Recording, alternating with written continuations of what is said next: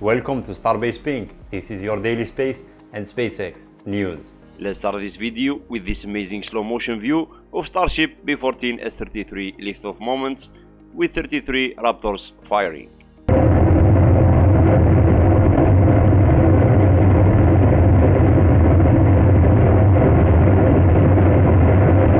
We have an update from SpaceX regarding Ship 33.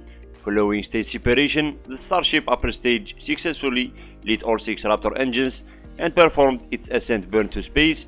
Prior to the burn's completion, telemetry was lost with the vehicle after approximately 8.5 minutes of flight. Initial data indicates a fire developed in the aft section of the ship, leading to a rapid and scheduled disassembly. Elon said preliminary indication is that we had an oxygen fuel leak in the cavity above the ship engine firewall that was large enough to build pressure in excess of the vent capacity. Apart from obviously double checking for leaks, we will add fire suppression to that volume and probably increase vent area. Nothing so far suggests pushing next launch past next month. Later, after Ship 33 rapid and scheduled disassembly, we got this footage from plane cockpit. Some planes were diverted just to avoid any possibility of a collision with Ship 33 debris.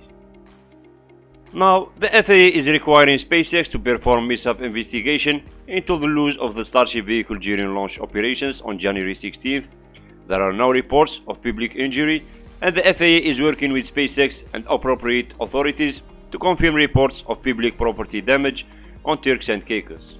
During the event, the FAA activated the debris response area and briefly slowed aircraft outside the area where space vehicle debris was falling, or stopped aircraft at their departure location. Several aircraft requested to divert due to low fuel levels while holding outside impacted areas.